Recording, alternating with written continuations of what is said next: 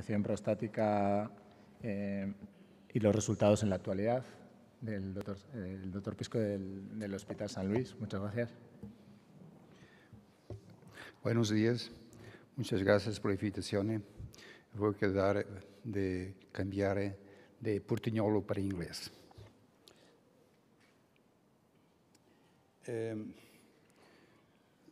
Congenital BPH, it's a very frequent entity. All men will have it if they live long enough. All the traditional treatments may be associated with immobility and sexual dysfunction. Therefore, there's need on a new treatment in order to avoid these complications. We present in our first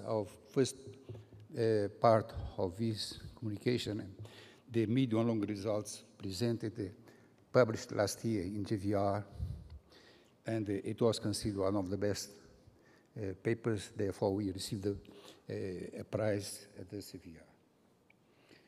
Between March 2009 and October 2014, we treated 630 patients. The mean age was 65.1.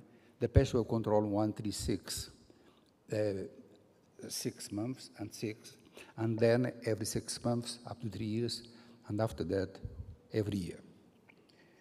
Nowadays, we follow those patients before, 1, 6 months, 12 months, and every year.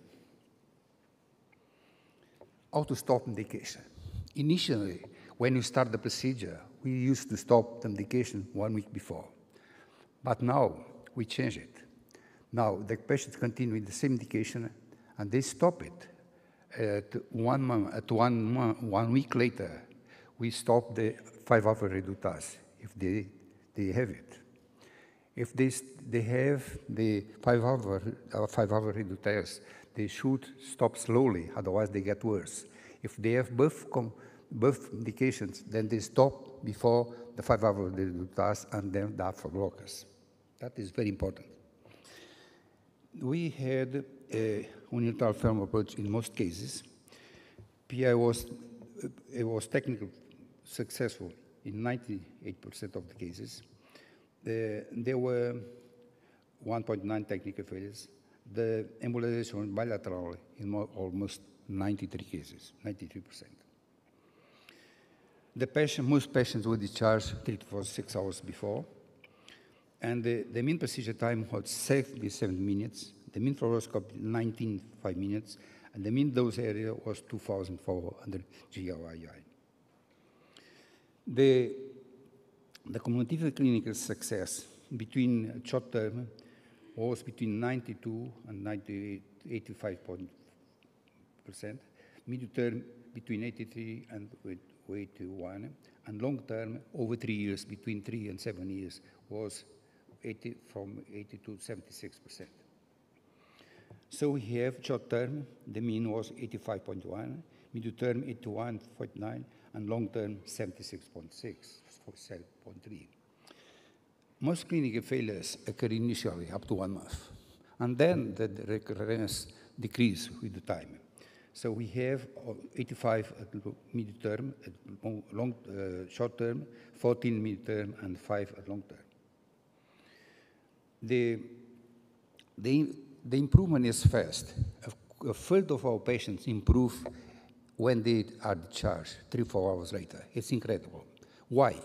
Because we cause the ischemia of the prostate zone when where progesterone is converted into the testosterone that is responsible for the symptoms. The failures. Most failures were treated with repeat PAE after 6 months, some with TURP, open surgery, and some medical treatment. The cumulative the clinical evaluation of the repeat PAE, we have here the results, 62 at the short term and the long term, 43.6. We have 2 major complications. Blood wall ischemia was our 10th case, a friend of ours. We have one patient who had persistent pain for 3 months, and then we have some minor disorders. Now, I present now the results presented SIR of 1,000 cases, followed for up to 7 years. So we present here the short and medium long term, and the patients with the medication, or some of them, a quarter of them, refuse any treatment. And the patients will follow up between up to 6-7 years. So we have here the results. The patients were really very severe. IPS 23, col, IF, large prostate, and 112 patients were in acute urinary retention, and 210 were large prostate over 100 cc's. We use all embolic agents. The most that we used was PVA, then mid-block. We have 1.7 technical failures. Bilateral embolization in over 90%. So we have 406 that were followed over 3 years. The cumulative rate, so a third of our patients were better at discharge time, 3 to 4 hours later. Then we have 93 at the short time, and at long term we have around 83.5%. We treat patients with acute urinary retention, as you see in the case, with the bladder catheter. And in these cases, we have short-term in 90.6%, long-term in 78.5%.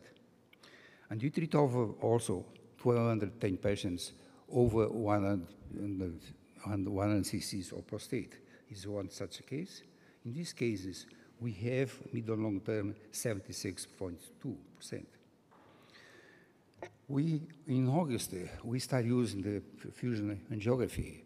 This was probably the first case, the first papers in the world.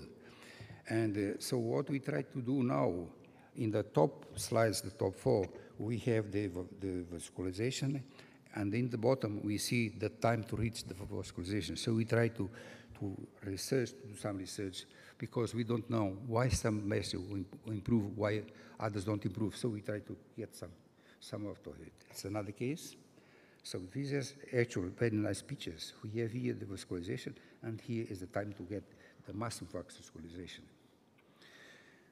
So the changes we have here, so quite improvement of the IPSS, all parameters improved a lot. So our results are similar to surgery. However, we have much lower complications. The patient are discharged, most of them, between 3 and 6 hours. Almost immediate symptom relief in the third of our patients, fast recovery, lasting results, and stop medical medication. We have 2 major complications, no sexual dysfunction, no urinary incontinence, and we have now 8 newborns that were from 8 men whose wife were married for many years. They could not get pregnant because they were on alpha blockers, so that caused retrograde ejaculation, so they could not get pregnant. So now we have 11 babies. How to avoid complication? Do a selective PAE. Avoid important collaterals to these arteries. If not possible, then coil them. Let's see some cases.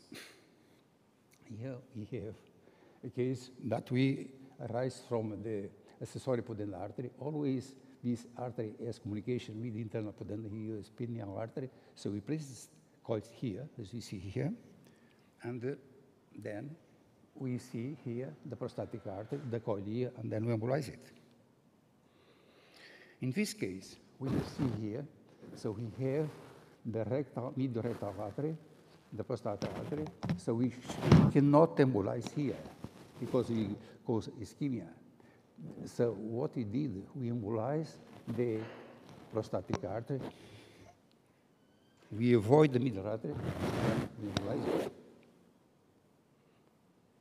In this case, so we have here a communication, a small communication between prostatic artery and internal pudendal. But this is very small, we cannot go through. So we went to internal pudendal artery, as you can see here, and we place coil. So here is the prostatic artery without any communication and after embolization. In this case here, we have here communication with the internal pudendal artery, with the penile artery. We place coils here, and then we embolize it. So before and after embolization. Another case, so we have here the vesical artery, we place coils, and then we embolize it. This case sometimes is very frequent, about 20% of the cases arise from the superior vesical trunk. Sometimes we cannot go through the internal pudendal, to the prostatic artery. So we place coils in the vesical artery and then we embolize the prostatic artery. In this case, there is occlusion of the origin of the prostatic artery, but we are able to characterize this through collateral circulation, and then we embolize it. So PAE may be the treatment due to two. If patients know about it, many patients, a third of my patients come to me and they say, "This I want to urology. They prescribe this. They read the literature of 5-alpha reductase. I don't go to take this, and I don't want surgery. This is what I want." So more and more we'll see these patients. So if patients know about this procedure, they know local anesthesia, painless, discharge, good results, no sexual dysfunction, and this great interest by interventional radiologists and also by some urologists. At the SIR, I presented 1,000 cases. I also invited my presentation was considered the number one, as you can see here, the best of 1,459 communications, which was the best. So as a result, I was invited by the third time by a press conference about PAE. And from this conference came many papers all over the world. This is one of them from Daily Mail, The Sun, The Times. They have many papers came. This is one of them.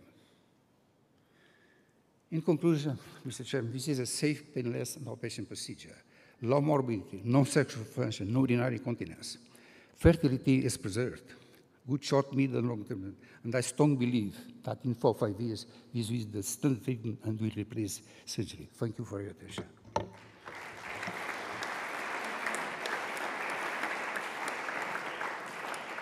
Muchas gracias, doctor Pisco. ¿Alguna pregunta del público? Me dicen sí, son después, es verdad. Gracias.